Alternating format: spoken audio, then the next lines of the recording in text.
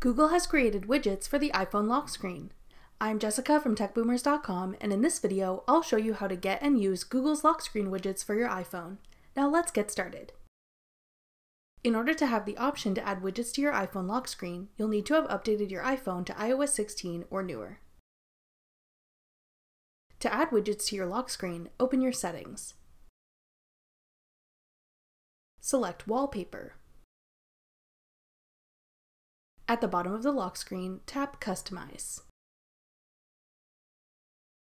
Now tap Add Widgets.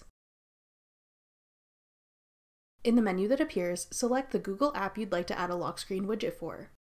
Note you must have these corresponding apps installed and signed in on your device in order to get them as options in the widget menu. The Gmail widget will allow you to see how many new messages you have in your inbox. The Google app has a few different search options, with widgets for regular search, voice search, Google Lens to search with images, or Lens shortcuts to quickly access your favorite Lens feature, such as translation, shopping, or even solving equations.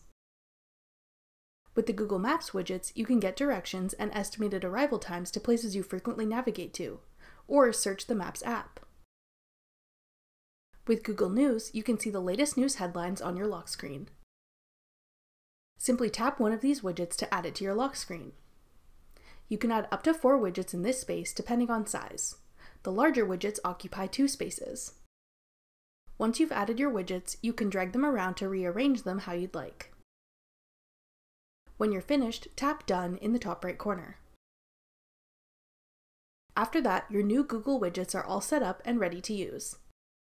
Tap one of these widgets to open the corresponding page in the app for that widget. That's all it takes to set up and use Google widgets on iPhone lock screen. Thanks for watching. If you found this video helpful, we'd love it if you'd hit the thumbs up button below and subscribe to our channel. We put out great new tech tutorials like this one every week.